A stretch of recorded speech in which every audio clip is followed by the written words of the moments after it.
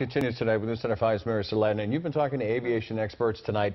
Break it down for us. How do we know that the plane was brought down by a missile and it wasn't a mechanical problem, for example? Well, first of all, Ed, aviation experts say that it is so rare for a catastrophic malfunction to take place on a plane when it's reached its cruising altitude. You add to that this happened over a war zone where just a couple of days, in the past couple of days, military planes had already been shot down.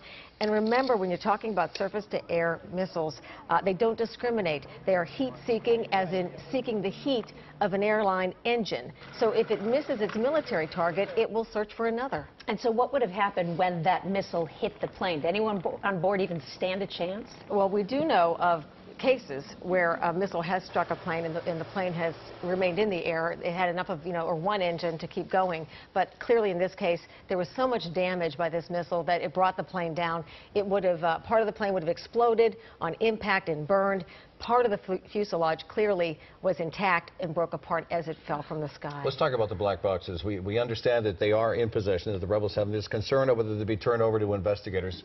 Bottom line, how important will that be to determining what happened? Well, extremely important, Ed, because of course, as you know, they can tell us everything from where the plane took on the initial damage, how long it was before the pilots lost control, and how long before that plane broke apart and fell. The big concern, of course, that if this gets in the wrong hands, if the boxes are taken into the wrong hands, that someone could manipulate, tamper with that very critical information for political purposes, for instance. News Center 5's Mary Saladin talking to the experts for us tonight.